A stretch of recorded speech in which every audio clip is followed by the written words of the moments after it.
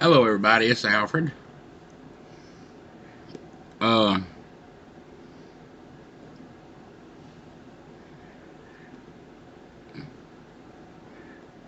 Coming to you with this video of a tobacco review. And having a little bit of coffee also. This tobacco goes great with a like a good French roast coffee that's roasted real dark, which is what I love. So today I'm smoking Cabaret Rouge, or Rouge, however it's pronounced, I'm not sure. It's from Sutliff, and here's the tin. There, if you see it.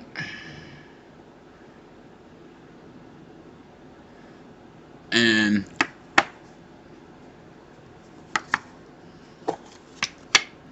it's a coarse cut.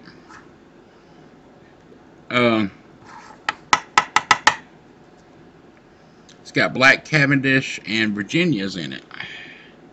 Take a look there. It's a great looking tobacco. And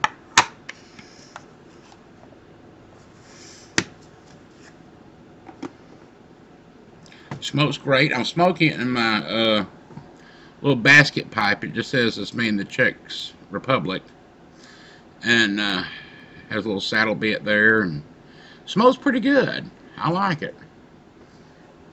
And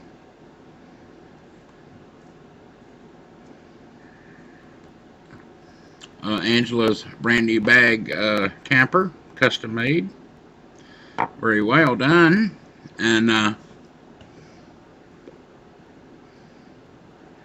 the tobacco smokes great. I know some people, I think Kevin, Louisiana pipe guy, 1965, said that he got an aromatic of like a caramel apple.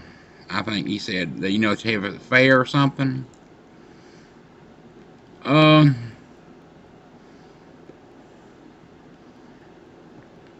get that on the tin note, as you smell the tin when you first open it up. I don't get it on the smoke, but what I get on the smoke is more of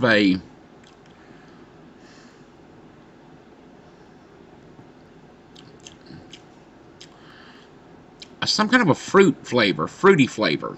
Not necessarily a citrus, but more like a berry type fruit to me. It's very subtle though. It's not strong or overpowering.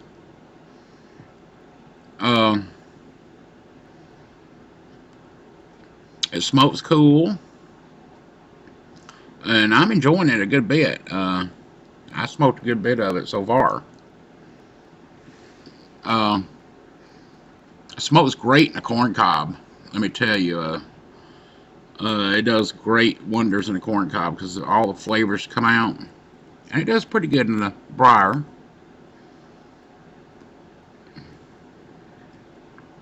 Haven't had no dawdle with it. It smokes down to a gray ash, as you can see here. And as I said, being a light fruity flavor, it goes well with a good cup of coffee. And smokes cool, like I said, and it's just a great little tobacco.